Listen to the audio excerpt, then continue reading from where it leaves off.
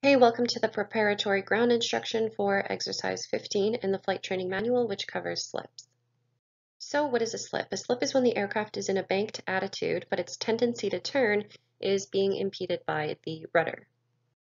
We often use the term cross-controlled to describe the configuration of a slip. This means that rather than coordinating the use of the rudder and the ailerons, we use opposite rudder input to aileron input. So for example, I turn the yoke to the left, but then I apply right rudder.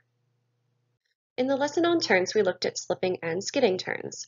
In a coordinated turn, an adequate amount of rudder is applied to keep the body of the aircraft in line with the turn. In a slipping turn, the rudder is either not applied at all or applied opposite to aileron input, causing the nose to slip to the outside of the turn. This creates a lot of drag and is the main reason why slips are used to shed excess energy, and it can be problematic when slipping to fight a crosswind. So that leads us to the why. Why do we slip? Two main reasons. One is to maintain directional control while landing in a crosswind, and the other is to lose altitude without gaining airspeed, such as in a forward slip. The image on the left shows the forward slip. As you can see, the aircraft fuselage is exposed to the flight path, and it creates a lot of drag. We teach forward slips so that you know how to do this maneuver. However, a forward slip should only be used when necessary, such as in an engine-out forced approach. The image on the right shows a side slip, which is one way to counteract a crosswind. The idea is to bank the aircraft into the wind, but use the rudder to keep the nose in the direction of the flight path and prevent the aircraft from turning. Both types of slip involve cross-controlling. However, the way in which they are executed is different, so let's go into more detail. Let's start out by looking at the forward slip. To execute a forward slip, start from straight and level flight at a safe altitude. First, remove power, then offset your heading either to the left or to the right, and then apply full opposite rudder. Push forward on the yoke to prevent the nose from popping up, and maintain these inputs until desired altitude loss has been achieved. To recover, simply simultaneously release all three inputs. So a few very important notes about forward slips. The sole purpose of this maneuver is to lose energy by maximizing the amount of drag on the airplane. Because you are trying to shed energy, it makes no sense to carry additional energy into this maneuver.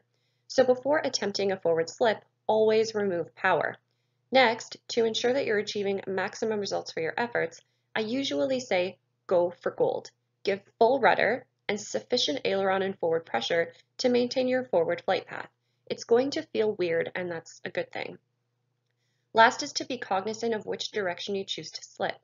A left forward slip is going to give you better forward visibility, but a right forward slip will not affect the airspeed indicator as much as a left forward slip will. Before we move on, I just want to mention the slipping turn. This maneuver is the same as a forward slip, only it includes bank if required. Because the intent of the slipping turn is to lose altitude, then this maneuver should be done with the power off, and also you must pitch forward to overcome the increase in drag and maintain airspeed. Okay, now let's look at the side slip.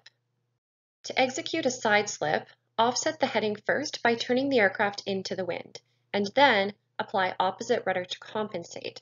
Check forward on the controls to make sure that the nose does not rise, and maintain these inputs as long as needed or even up until landing. Remember that a slip is going to cause additional drag on the aircraft, so in the event of a side slip, if you want to maintain your descent path, you might need to even maintain or add more power. And control is necessary. Unlike a forward slip, the side slip will have inputs that are adjusted to the situation or the intensity of the wind. In the event of gusty wind, you'll probably need to continually adjust your inputs all the way down to the ground. Two important safety notes on slipping. Train yourself to pitch forward whenever you attempt a slip maneuver to overcome the drag and the tendency of the nose to pop up. Also, do not fly cross-controlled in a climb. Remember that any slipping maneuver will take away energy that you have, and in a climb, you want all of that energy to take you into the climb. So it doesn't make any sense to do any kind of slipping maneuver in a climb. And that's it. So here are some review questions for you. And as always, if you do have any additional questions, just bring them with you to your lesson.